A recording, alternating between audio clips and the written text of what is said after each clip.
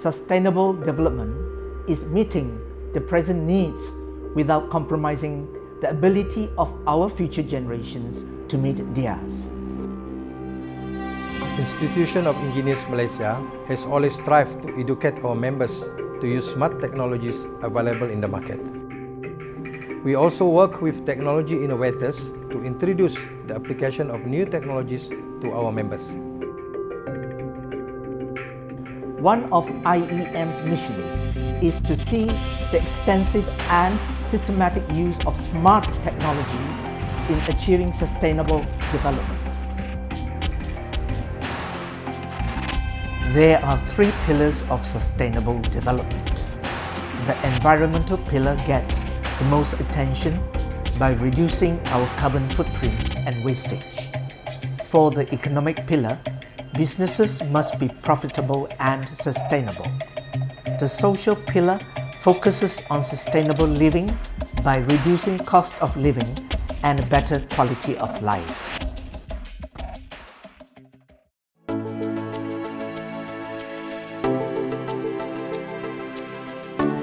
Since 2009, the government had been developing on the structure and framework to promote renewable energy growth in the power sector. And when the Renewable Energy Act in 2011, we have seen tremendous growth in renewables in Sabah, especially in solar photovoltaics. Tada Energy is currently undertaking the first 50 megawatt large-scale solar project in Malaysia, which involves the financing, design, construction and operation of 2 photovoltaic plants at Sabah. We practice reasonable care and diligence in selecting the site. Tada Energy hopes that with the developing of solar power plant, the State of Sabah is also contributing to the international effort to reduce the same. As commented by Malaysian International Islamic Financial Centre, Tada Energy, for its recent sale of the world's first green sukuk, has exemplified Malaysia's commitment towards green and sustainable responsible investments and is a testament for Malaysia's leadership in the sukuk market. Be below 200. Ours is over. CFU count must be below 200. Ours is in terms of achievement, Eramas has been awarded the contractor Cemerlang, and also it has been recorded in the Malaysian Guinness Book of Record as the biggest solar hybrid station in Malaysia.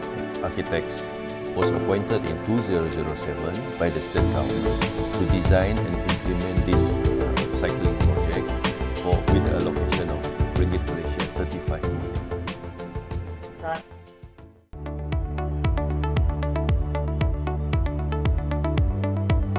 Sustainable transport must be viewed and integrated as an essential ingredient in sustainable development strategies. Transport infrastructure lasts for decades, which means that the decisions that the local and national governments make today will have long-lasting impacts on urban development and form, as well as climate. Borneo Highway PDP Sdn Bhd is a project delivery partner company appointed by the government for the Pan-Borneo Highway Project Phase 1 of Sabah. Consists of 706 km. In terms of economic, the Pan-Borneo Highway Sabah would become the game changer for the economy of the state by providing connectivity from major towns of Sabah, right from Sindomin Spitang all the way to too.While on the east coast of Sabah. Assam Jazz golden key to success has always been the ability of the project management team to meet a wide variety of industrial challenges. The work currently under implementations are part of the overall junction improvement schemes recommended in the Kota Kinabalu Urban Transport Study. Such improvement, when completed, will result in economic benefits, uplift of living standards and environment, and will ease the overall traffic flow to and from the city area. The construction method are changed to aim at 1. Lesser traffic problems will be encountered during the construction stage. 2. Construction time can be reduced considerably. And 3. Create lesser environmental problem, including noise and dust pollutions.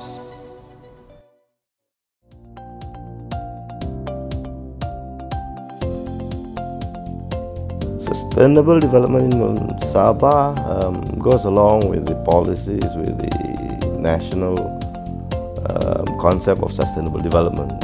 Whatever we develop, whether it's building, whether it's road, whether it's other infrastructure development, we will also have in mind our future generation.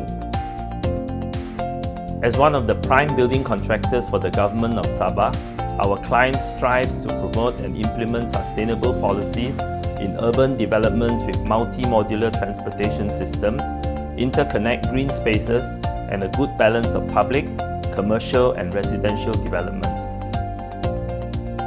Pinapuri Group involve the quality, construction and property. Our group are ISO certified with multiple management integrated system certification and have won multiple awards through the years. To comply with our clients' request for the Sabah State Administration building to be a GBI certified building, we have successfully implemented several GBI certification features such as rainwater harvesting system, building automation system, low volatile organic compound (VOC) materials, and sustainable certified wood materials. So for future, we believe any project in Sabah, we are not worried. We feel competent, we can go further for any of the mega project.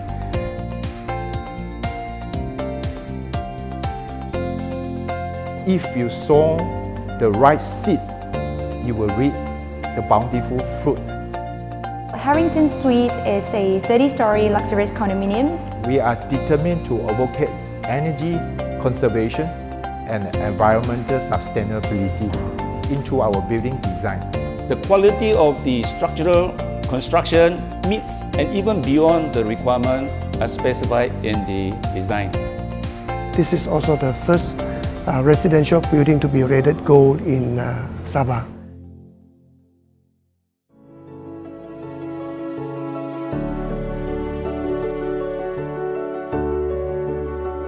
Abraham Lincoln once said, "The only way to predict your future is to create it."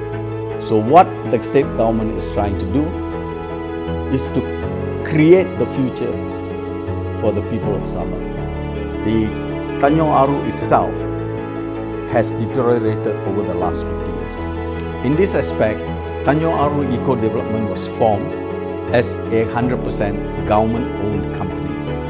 The company's mission is firstly to address the present environmental issues, to rejuvenate Prince Philip Park and Tanjung Aru Beach, to create a holistic, sustainable development, to boost up the economy of the state, and to create job opportunities for the people. It will bring income to the state government for about 30 billion. This will create jobs, not only like hotels, not only for the younger generation, but the people in the kampong, because you need vegetable, you need fish, you need eggs, you have tourist guides, you know, so it creates a very heavy, healthy future for the future generations. And we hope all this will actually happen. And the whole team is trying our best to make it happen. And I believe that with the support of the people of Sabah, it will happen because it's for their future.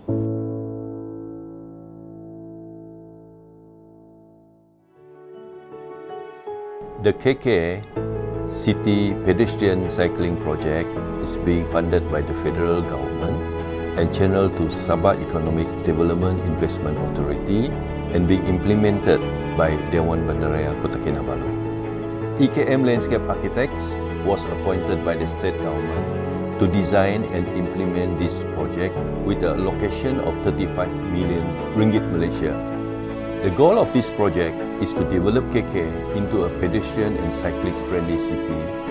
We were awarded by the Institute Landscape Architect Malaysia Excellent Award in 2014. Once this project is fully completed, this will be the first pedestrian and cycle walkway in the whole Malaysia that runs along the CBD area and the coastline area. And this will be something very, very special. To make a city more sustainable, the role of the local authority is to make sure that everybody follows our guideline and balance it off between planning, administration, and the economic and social value. Kota Kinabalu is lucky to have a few permanent area that has been gazetted as a park. Many years ago, the Ministry of Tourism, Environment and Culture was working very hard to convert the Lika Swamp into a bird sanctuary. And now this bird sanctuary has been recognized worldwide, and it is now an international Ramsar wetlands. The Tunku Abdul Rahman Park is a beautiful park inside the city, which many cities don't have. And we have created cycling lane, which is about 32 kilometers. Now we are going into the phase 3 from IEM Sabah to UMS, the Tunfuat Bukit Padang Park. It has 153 acres of land, and now it is a very popular jogging track. And we will continue to maintain this as a park for all the people to enjoy. We are also very active in the recycle program. We have campaign on the 3R: recycle, reuse and reduce. And of late, we increased the 3R into another 3B, which we said locally, bawa bag bar. So we are encouraging everybody to use and to reduce and to bring their own bag when they go shopping. And we have also gone to the school to promote clean and green initiative in the school. And we have given grant to school to do this program. And I'm glad to share with you all, we are now MSO 9000 certified. The Tanjung Lipat Park has been awarded one of the best park in Malaysia by the federal government. And I'm very thankful to all my staff, to the state government, especially the Chief Minister, who is our Minister in charge of City Hall, as well as YB Datuk Yong Oi Fa. And most of all, I would like to take this opportunity to thank the State Secretary, who has always been monitoring us, guiding us, Tan Sri Sukarti Wakiman, and with the rest of the department, as well as our Board of Advisors. I took this opportunity to thank everybody, including the consultant and developer who has in one way or the other contributed to Kota Kinabalu city being rated as a 5-star city. Thank you.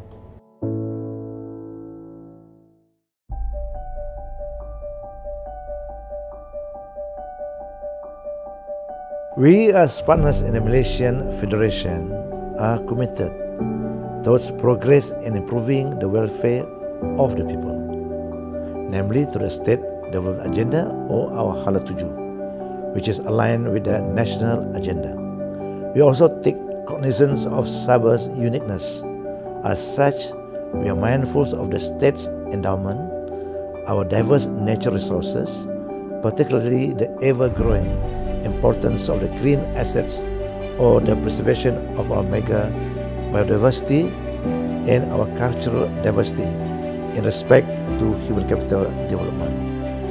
We are aware that there is a strong global trend towards the green agenda. Thus, we should like to position Sabah as a global player in this game changer by focusing on sustainable development of the Hala 7 economic sectors and building on a smart green state. We are in the midst of fine-tuning our 20 years future strategic state development plan, and we are committed towards the creation of Sabah as a smart green state. It should be noted that Sabah has already raised the bar in terms of forest management, enhanced the environmental conservation.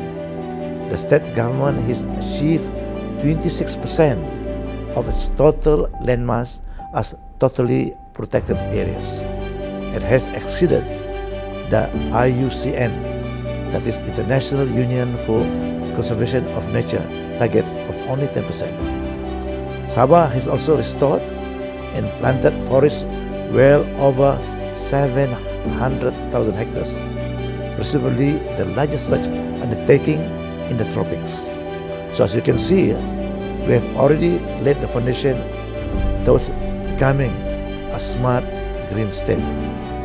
In our endeavor to embrace smart technology, we will also ensure that the people of Sabah have the right infrastructure to be able to migrate into the digital world. However, like I said earlier, there must be a balance struck in this endeavor.